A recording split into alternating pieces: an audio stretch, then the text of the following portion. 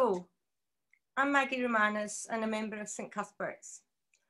My favourite Scottish painting is attributed to the painter Sir Henry Raeburn and is of the Reverend Robert Walker skating on Duddingston Loch, often known as the skating minister. Usually my preference is for more colourful paintings, but despite its more sombre tones, this painting really appeals to me.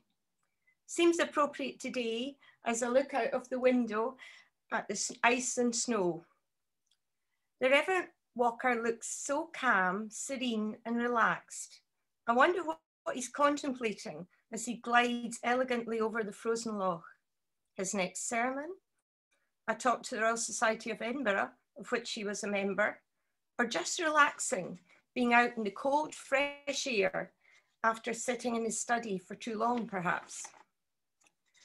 The Reverend Walker's father was a minister also, and he served in the Scots Kirk in Rotterdam. That's probably where the young Robert learned to skate, on the frozen canals. After Robert returned to Scotland, he first became associate minister at Cramond, then senior minister at the Canongate Kirk. He was a member of the Edinburgh Skaters Club, who met at Duddingston Loch.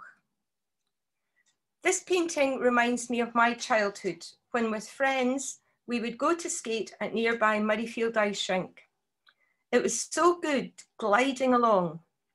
The secret was to relax and not be too tense. And you also had to make sure your skates were tightly laced up at the ankles.